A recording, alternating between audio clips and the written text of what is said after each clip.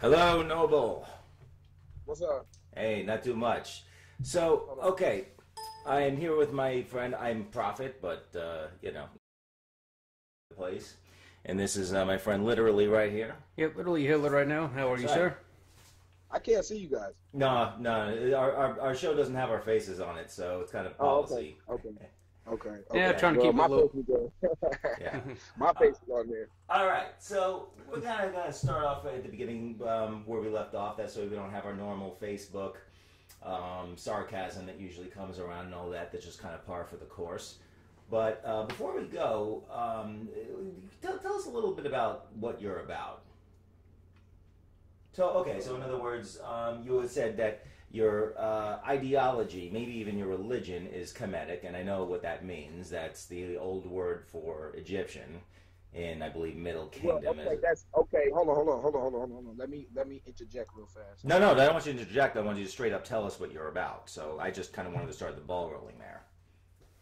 So yeah, don't just interject. Tell us everything you want to tell us. Well, let me tell you. First of all, let me give you an understanding more about what Kemetic is. Mm-hmm. Okay. Egypt is what it was called after the conquerors came.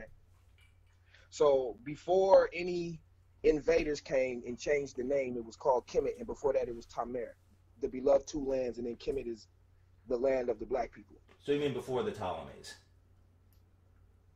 Well, they weren't the first ones, but yeah. Okay. All right. But they're not the ones that changed the name of. They're not the ones that changed it to Egypt. Yeah. Well, I mean, everyone had another word that they used for it. I believe, yeah, the term, I know the term Egypt came a little bit later. You probably know who it was that introduced the term. I don't remember who it was. But Well, the whole thing is when it comes to Egypt, I say that Egypt, when you look at the era of Egypt, that's when it was under European rule. okay. Before Egypt, it was African rule. So there's a difference in cosmology and understanding and just cultures, period. Now, So but your when you look religion is centered around this. Am I right? Would I be right to say that? Yeah, you could say religion, but we don't use religion, but you could say that though. All right. So it's central to your life. It's central to your ideology and your identity. It'd be fair to say. Am I right? Yeah. Okay.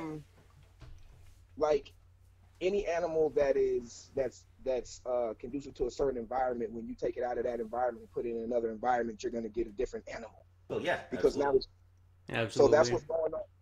So Okay. that's what's going on with black people right now. We're not in our indigenous place. We're not eating our indigenous food, so we've been altered. So would that be So true we're of anybody who's not in the same indigenous place that they were in 300 years ago? So in other correct. words, I might be, I might be predominantly Italian, and my bloodline hasn't been here very long at all. So would that Are you mean Italian? I'm mostly Italian? Yeah. So I'm most part Jewish. Yeah. Oh, Yeah. okay. Oh yeah. Yeah. Well, we can open that can of worms in a little bit. I'm sure that's going to be fun. But yeah. So, but I'm saying, okay. So for my case, I would probably have to be one confused individual because I'm transplanted as well. Now, I got by I don't mean me, but we're talking What, the lineage? lineage as being the same thing as an individual, and I know that's typical in identitarian thinking. But I'm saying that, would that be true of anyone, not just me, anyone, or you, but anyone who is the descendant of somebody who was transplanted from their indigenous place? Yeah. Well, you have to look at certain things. Like you have to look at the ecosystem. Like how different are the ecosystems? Like if you look at Africa, it's in the southern hemisphere, so it's completely different than anything in the northern hemisphere. So America and Europe are both in the northern hemisphere, so you got a lot of similarities. So even if you was coming from Europe over to here, it would still be a lot of similarities. Not down here in New Mexico, it ain't. Oh, y'all in New Mexico, huh? Yeah, yeah.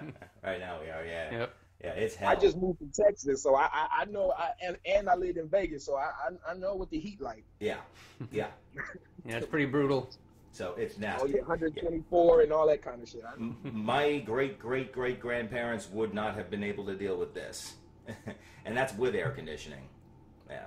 Okay, but I don't want to divert too much. So you're saying that there is something that happens to a people when they're transplanted, regardless of who they are, is what you're saying. Definitely. Okay. Now, Definitely. what do you think the symptoms of that are? Okay, so you're saying something changes in somebody when you move them. Yeah. Okay, like for instance, the fastest way to domesticate an animal is through its food. Okay, so when you look at the food, when you look at our appetites, most of the food, like 99% of the food that we eat when we came over here was new to us. We didn't know nothing about it, and it changed us. Okay, so what kind of theories do you have about the kind of change that would have caused? Because I don't doubt that that's true. I mean, you take a Native American and they can't handle their booze the way a white person did because they have thousands and thousands of years of swilling booze. And a Native American only has it in their genes for the last couple hundred years, and I've had plenty of Indian friends, and they can't hold their liquor. So I can see why you would say that. I'm definitely not going to argue that point. I'll give you a perfect example, diabetes 2. If you look at Africa, diabetes 2 does not run rampant out there. Actually, it's pretty rare out there. But if you look at here, it's the number one. It's like the number one disease of black people is diabetes 2. You know, it's funny. I have it. Yeah, my wife is black, and that's true. Mainly because of high processed foods, for sure. And she actually does have a lot of people in her family to have it. Foods don't exist. Those high processed foods don't exist over there. That is true, yeah. Very, very little of it. Well, it didn't exist over here back then, but, back when the slave trade happened either. Yeah, that is true. Unfortunately, that shit's a product of the 20th century. Yeah. Of course, you had to deal with 19th century food, and that was crap too. It was just a different kind of thing. Okay, well, let's deal with pigs. We didn't eat pigs in Africa, and pigs is very important, very bad for you. And are you sure that's true of the whole continent? Didn't Egyptians eat pigs? Yes, they did. Okay. No. Yes, they did, but it wasn't like this is what you have to eat only. You see what I'm saying? Like the pig for us was like the main thing. That's why when you deal with a black family, especially in the South, they have so many variations of pig dishes down there, like pickled pig feet, pig ears, hog head cheese. Like the further you go away from the South, the less you're gonna have those. And you're saying that someone on the West Coast, sorry, if you're saying on the West Coast of Africa, they wouldn't have been eating a lot of pigs during the slave trade then. Well, the slave trade is a different time than Egypt. Well, that's true. By the time that's true.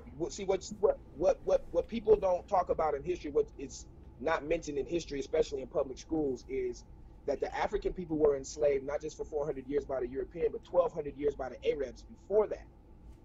So you don't hear this from black identitarians very much, but that's true. Not for being black, but just No, go ahead. I want to hear. When the Arabs enslaved us, it was all about class. It was just having, in order for us to raise ourselves, we need something underneath us. Mm-hmm. So they took us upon as like slaves and servants. They didn't know how to monetize us. The European monetized it. Well, yeah, because that was the difference. Yeah, well, I don't know. You sure wouldn't have been monetized because obviously they're selling slaves at a profit. I mean, you would buy it was monetized, huh? Now, by monetized, because obviously Arabs would buy slaves and sell them at a profit. I mean, no. That's not what I mean by monetized. I mean monetize the work. Like they got them strictly for an economic reason. Like I tell people, the beginning of slavery with the Europeans wasn't about hate; it was about economics. Oh yeah, I don't think anyone argues that. Oh yeah, it's always about the money. Always about the money first, because after the 200 years. Then that's when they came in with all the Jimmy Lynch stuff. Yeah. And the stuff to justify it and all that other stuff. But, okay. So, but, I mean, obviously, okay, so by monetized, you mean more of an industrial sense of the word. Well, that's what Europeans are the best at monetizing things on this country. Like, they sell shit, they sell dirt, they sell air. Well, we sell you shit. We were. The Chinese got us beat now. We had our day. The Chinese got us beat now. Well, the Chinese might be able to sell, find a better, more. How would I say that? They might be able to, like, when I speak of monetize, I mean create money where there is none. Oh, okay. Yeah. Like there was no money in dirt, but the European monetized that. Now, if the Asian took it further, that's another thing. But he's not. He doesn't create a monetized situation. He doesn't invent one like a European can. Y'all just y'all got that special little thing where y'all just turn anything into money. We were. But of course, I don't know. Asians made Bitcoin. That was out of nothing. You know. But yeah, okay. Historically speaking, I understand what you mean. I didn't even know that. Oh yeah, Asians made Bitcoin. A Japanese guy. Yeah, Fuck. Yeah, that's a whole nother show. But yeah. Anyway, okay. So, all right. So you go into hold on. Can I get one thing clear real fast? Yeah, go ahead. Real fast. Yeah, go ahead. Okay. This is funny because I actually put this on Facebook. I said it's funny now because it's funny how the roles change, because now I feel myself defending myself like how Europeans used to defend themselves by saying, oh, I got a black wife and mixed kids. I find myself doing that all the time now. Yeah, it's an easy thing to get tempted to do. Yeah, go ahead. But you were married to a white woman for a while yourself, right? Yes. Yeah. 15 years. We have 2 kids. Yeah. So I don't hate white people, right? The things that I say don't come from hate. It just comes from, I don't put emotion in information. Well, it's good because that'll fuck up your deal with the information. sense of reality. Yeah. It's easy to do when you're in an argument, though. It's easy to get hot and under the collar and eventually get defensive. It's just human nature, Oh yeah, the emotions really cloud your judgment, so it's very hard to fall into that device. Okay, but you say you don't hate white people. I mean, easy. Yeah. It's easy to fall. Yeah. Okay, so you didn't, you don't hate white people enough that you were married to a white woman. That's kind of why I brought up my wife a minute ago, because we have this in common, is that we both crossed, over and whatnot. So you don't hate white people. Check this out. Check this out. Yeah. I was born in Salt Lake City, Utah. Oh, damn. Now that must have been interesting. Damn, home of the Mormons. Yeah, because you're about 30, 32 years old, right? Yeah. No, I'm 37. Okay, so you were around while there were still Mormons teaching it. You had the mark of Cain then, right? Or they stopped doing that by then? Yeah, they used to teach that they used to teach that we had tails when they're not around, that our tails would come out. They used to say that about the Jews. Not the Mormons, but the Catholics used to say that about the Jews. Okay, so did you ever hear any of this, like the mark of Cain doctrine, that they taught black people had the mark of Cain and they were cursed by God? Did you ever hear that as a kid in Utah? Yeah, I had the holy tablet books where it shows John Smith finding the tablets in the ground and shit. Like Joseph. When my mom first moved out there. Yeah, Joseph Smith. I'm sorry. That's okay. Joseph Smith, the Freemason.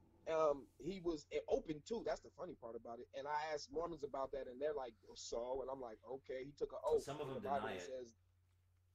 He was a Mason, but some of them deny it for some reason. I gotta ask. So you grew up in Utah.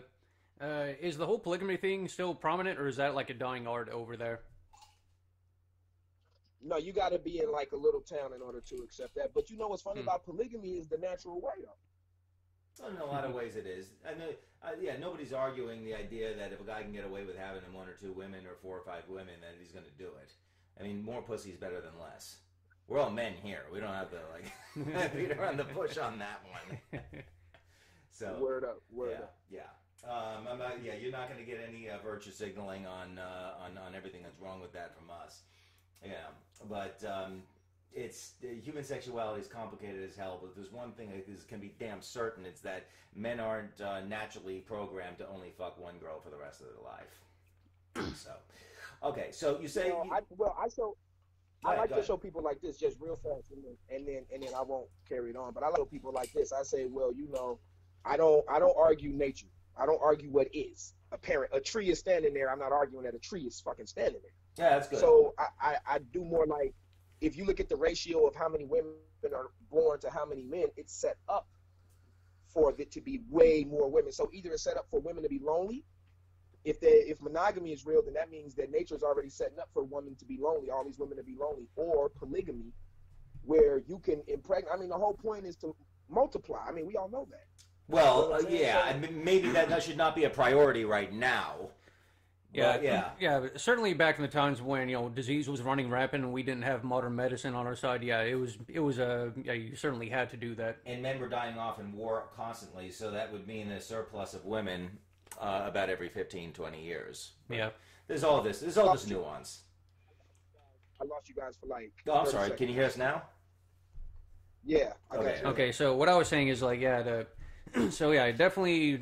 At a time right now, we don't need to fuck as many women to, populate, because in most areas, population's kind of getting out of hand. But yeah, easy. Let's not say we can't fuck as many women as we want. We're just not trying to have too many kids. That's all. Right.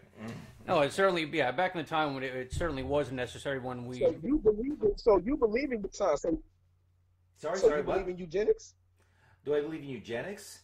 So you believe in eugenics? I believe in voluntary eugenics to the point where when you overpopulate, you have to consider that there's long-term consequences, and many nations have learned that lesson the hard way. I don't believe in government-imposed eugenics. No, I believe in using people's greed as a way of encouraging them to not overpopulate. Absolutely, but do I believe that the governments So of the how world? do you know when there's an overpopulation? You don't.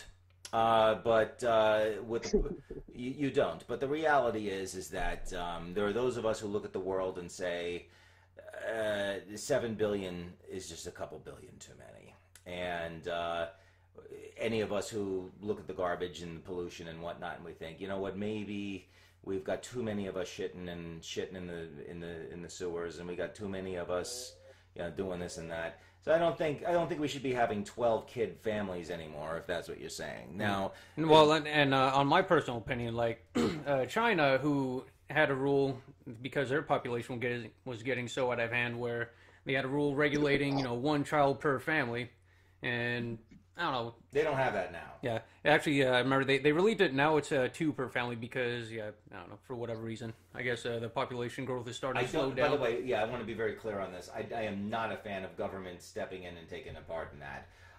Beyond, yeah, I am not a fan of that kind of eugenics. Eugenics is typically where you're intentionally imposing rule, whereas the system that we live in now kind of does it on its own. If you have too many kids, that's more to pay for. It's not like in the old days where your kids helped you on your farm, and it was actually profitable to have more kids. So for me, it's just a matter of letting the natural order take care of it rather than eugenics. So no, I'm not a eugenics fan at all. So basically, you're saying that family's not a business anymore. Family's not a business anymore. Exactly. If anything, it's an anti-business. But does that mean that people shouldn't be able to have large families if they want to? Absolutely not. I am a big fan of keeping the government the hell out of that argument and out of that decision making, because sooner or later you have people selecting who breeds. Oh, sorry. Go ahead. Do you agree? Are you pro-government or anti-government? That's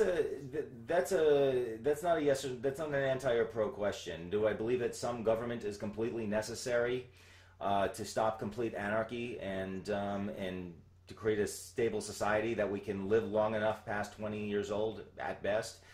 Some government in law is, but less is better than more. Yeah, so, I'm certainly on the same boat. There's a little nuance to it. I'm pro limited government, very limited. Neither of us are anarchists, if that's what you mean. Yeah, I mean, obviously. What's funny is that we can't even call it the. No, go on. No, go ahead, finish, bro. Okay. That's it. We believe in some government, but very limited.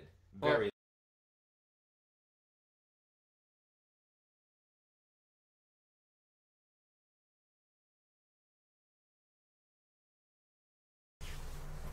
That God is going to put a burning, God's going to put a cancer in the butthole